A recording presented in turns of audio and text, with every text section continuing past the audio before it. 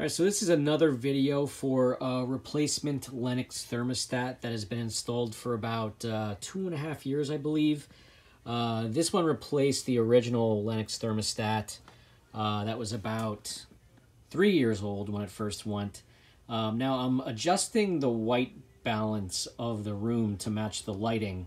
Or actually I should say I'm adjusting the white balance of the video to match the lighting in the room so that you can get a good idea of how blown out the screen is. This is exactly what happened with the first thermostat as well. If I zoom in here, you can kind of see how the banding is starting on the edges of the screen. And of course, the phone is actually adjusting and making the screen look much better than it is. Now, if I go ahead and readjust the brightness of the video to match the room, that's a pretty good representation of what the thermostat screen looks like in real life. You can sort of make out where the buttons are. You can make out what the temperature is. But eventually over time, over the next couple of days, weeks, or months, this will eventually turn completely white and you won't be able to access anything on the screen at all.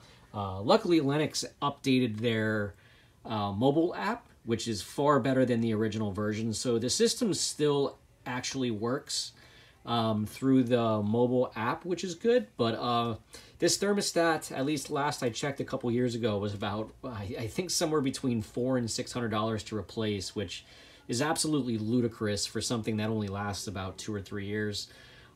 So I'm hoping I can get this one replaced too, maybe with a different, better model. Since this looks like it's going to be a chronic issue. Based on the previous video that I posted, I got a lot of responses from people that seem to have the exact same issue with this model thermostat.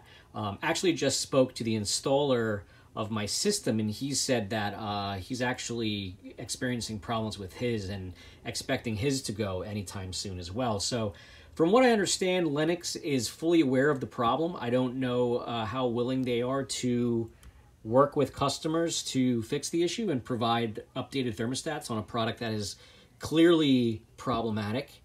But just wanted to create another video to document this situation. Hopefully this might help others to realize that you're not alone with this Lennox thermostat issue.